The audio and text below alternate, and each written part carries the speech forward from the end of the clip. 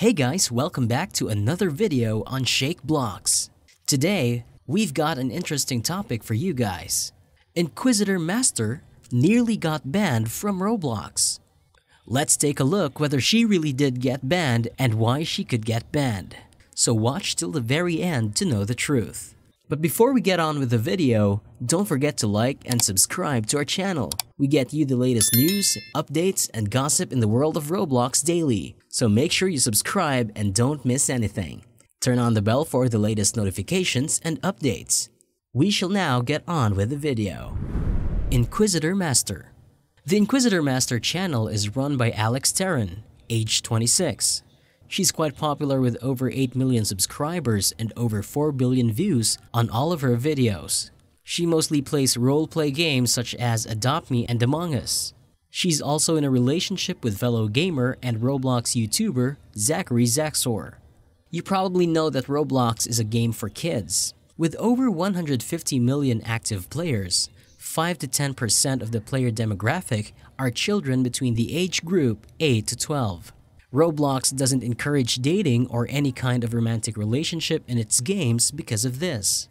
In fact, any kind of dating is against Roblox terms and conditions and could get your account banned. Roblox could get into financial and legal trouble because of this. There have been incidents in the past where parents have complained about the safety of their children playing the game. Recently, there are rumors spreading like wildfire that InquisitorMaster nearly got her account banned. She's a member of the Roblox Star Partner Program, a partnership between Roblox YouTubers and Roblox, and it's shocking to know that. Petition against Alex. There's a rumor that people have made a petition to ban the InquisitorMaster from Roblox and YouTube.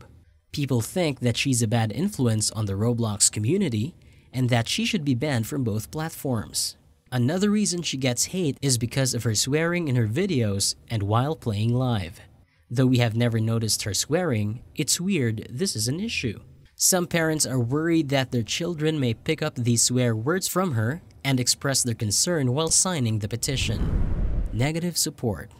She's a very popular YouTuber and she often receives negative support. Many who claim to be fans are just fake and try to damage her reputation by claiming that she's a bad person, she encourages evil, and that she should be banned because she's rude and doesn't care about her fans. Some people claim that she's encouraging young kids to date online and literally pushing them towards predators. Some cross the line, even calling her a pedophile. Wow, those are serious allegations against her. Positive support. Despite all the negative support, she has a huge fan following and people who love her. According to them, InquisitorMaster shouldn't care too much about the hate she receives and turn a blind eye to all the negativity. She should continue her good work that is entertaining others. She does post more roleplay videos where she can be seen flirting with the others, but this doesn't mean she's encouraging online dating or even dating of any sort. Besides, she wouldn't be a star partner if she broke the Roblox terms and conditions. She cares about her fans and often donates to small YouTubers and charity organizations such as St. Jude. Roblox realizes her popularity and has still kept her as a star program partner because of the value she creates. InquisitorMaster has recently stopped uploading videos on Roblox Adopt Me. She currently only uploads videos on Among Us. Could she be banned? We don't think so.